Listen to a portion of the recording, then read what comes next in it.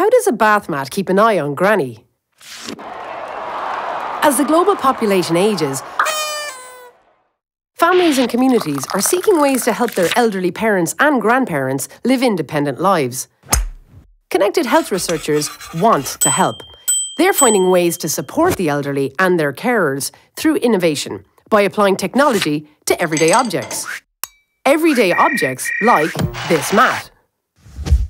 Embedded with sensors, this becomes a touch mat connected to a monitoring system. Placed in the bathroom, the sensors detect if an elderly person has fallen. If placed by the bedside, it can detect if they've failed to get up in the morning. The monitor can send a message to a neighbour or family member who can call around and check that all is well. Offering peace of mind and safer living for the elderly, their family, their healthcare professionals and their community. Postgrad at UL. Another way of thinking.